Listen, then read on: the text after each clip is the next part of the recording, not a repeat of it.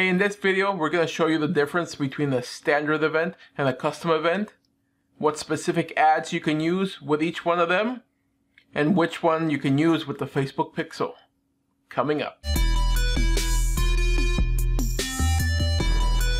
Hello there again, it's Carlos with Zepeda Media, bringing you the best digital media tips, tricks, and walkthroughs. And hey, if you're new to this channel, don't forget to subscribe to get more videos like this. Okay, let's get started and figure out the difference between a standard event and a custom event. Okay, so let's talk about the difference between a standard event and a custom conversion. So a standard event is an extra piece of code that you add within your Facebook Pixel. You can customize the different parameters of the standard event. You can aggregate the current reporting on it. And they're compatible with dynamic ads. That's a big key. And they're compatible with dynamic ads. Custom conversions, they do not require any extra code. They're actually created within the ads manager by inputting in the actual URL and targeting within that URL. So you can customize them with a URL specific or specific rules within that URL. So you can customize them. The reporting is completely separate and they are not compatible with dynamic ads. So with standard events, you can track specific actions, aka events, on your website. The main ones that it comes within Facebook are specific page views, search, add to cart, checkout, registration or lead capture. So those are the standard ones that already come within Facebook, and you get a specific extra piece of code to put within your Facebook Pixel in that specific website page. Okay, so here's a quick example of the code.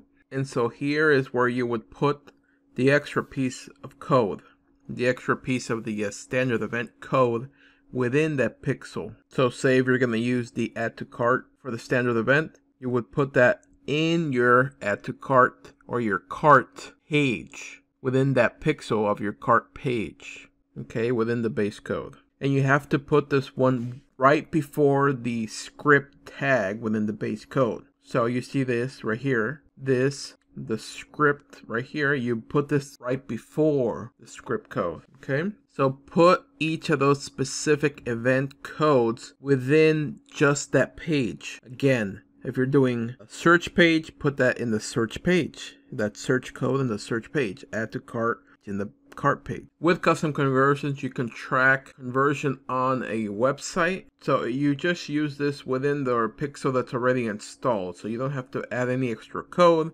It just tracks depending on when that pixel gets triggered. Okay. There is no new pixel and there is no coding needed for the custom conversion. Okay. So here's an example. Let's go through it. Here's your website. And then we have to add a rule. Contains what? So if it's my website, or if it contains the /cart or /checkout, depending on what the page name contains or the URL contains, okay? Or doesn't contain or equals. But obviously if the name of your page is checkout and it contains checkout, then it'll trigger when it goes to that checkout, so you can track that custom conversion. And then so for equals to, it has to have the exact URL. Okay, it's more accurate, but make sure you put the correct URL. Okay, so name your category and then click what does this mean. So if we're doing checkout, that means that they added to cart or initiated checkout. Okay, and you can also add a value. So this is sort of a way you can also track your ads. Okay, so now every time somebody goes to your website that has or contains the checkout, it'll trigger this and it'll call it one conversion. Okay, so that's the main differences between standard and custom conversions. There you have it, folks. If you have any other questions or you still have any confusion on them, please make sure to let me know in the comment section below. Question of the day, are you using standard events or a custom event? Let me know which one you are using and let me know why. Make sure to put those down in the comment section below. As always, some of the best tips and feedback come from you, the Zepeda Media community, So make sure to get down there, start commenting, and engaging with everybody else. Make sure you continue your digital media education by clicking or tapping on one of the videos right here. As always, Zepeda Media, bringing you the best digital media tips, tricks, and walkthroughs. We'll see you on the next video. Bye.